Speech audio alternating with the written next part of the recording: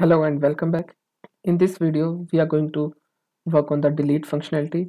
When user clicks on this delete button, we are going to open up a confirmation dialog and delete the item when the user confirms. So if I go into the Jetstream user profile, we have this delete account button over here. I want my delete button to use the same design. So let us see how they are doing. So if I go into the profile, and this is a button that they are using, so I'm just going to copy it and I'm going to use it in my view over here. I will replace this delete text with this button, and I'll change the text to delete,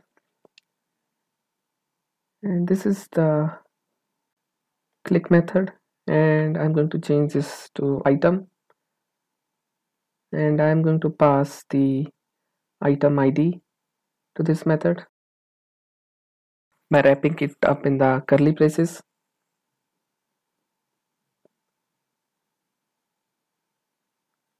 And now I'll need to define this method. I'll define it over here in our component.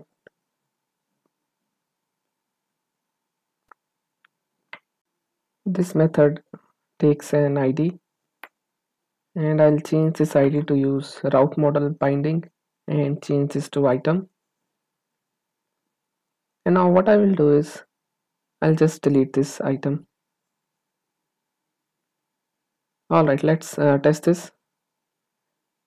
I'm going to delete this item with ID 4. So when I click on this delete button, we see that item is deleted and list is rendered again. However, what I would like to do is that if we click on this delete account method, we get this confirmation dialog, and the user has the option to cancel it or delete it. So we would like to do the same. So let's see how they are doing in Jetstream. If we see, they have this blade component with dialog. So this is used in Jetstream to display the dialog model. So let us see how Jetstream is using it. They have this flag, and this should be a Livewire property, and this should be set to true when you want to open this dialog box. So on the click of this method, they are setting this property to true, and we will be following the same terminology that is being used by them. So let's go into our component and first of all create this flag.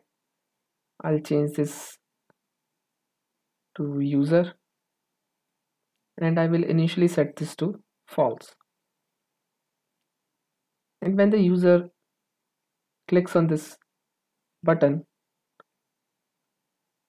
I will set this flag to false. I'm also going to remove this delete.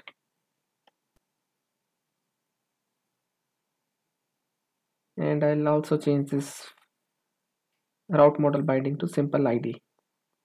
In fact, I'm going to change this flag from false to, I'm going to use this ID that is being passed.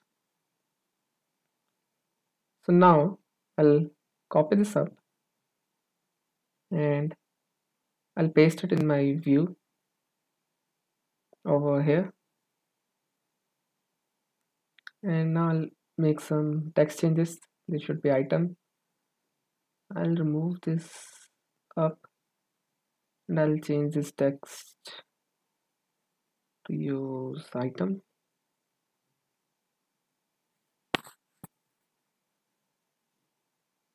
And I'm going to use the flag that I just created. This should match this flag, and on the click of this, I'm going to call this delete item method that I'm going to create. I'll pass the value of this flag which holds the ID for the item to be deleted, and for this cancel one I'm going to toggle, I'm going to set this flag back to false so that our dialog box closes. I change this to delete. And now if I reload the browser, click on this delete, the dialog box open up. If I click on this never mind, the dialog box closes. And if I click on this delete, oh well, we get an error because we haven't defined the delete item method. So let us do that in our component. We are calling this one on the click. So I'm going to create this delete item method, and this would of course take the ID for the item to be deleted, and I'm going to use route model binding to change it to item itself. And here I'm going to delete the item, and after that I'm going to set this flag to false so that the dialog box closes. So let us reload our browser. I'm going to delete this item with ID 5. So if I click on delete, there we go. The dialog box closes and the item has been deleted. So with that, our functionality has been implemented successfully.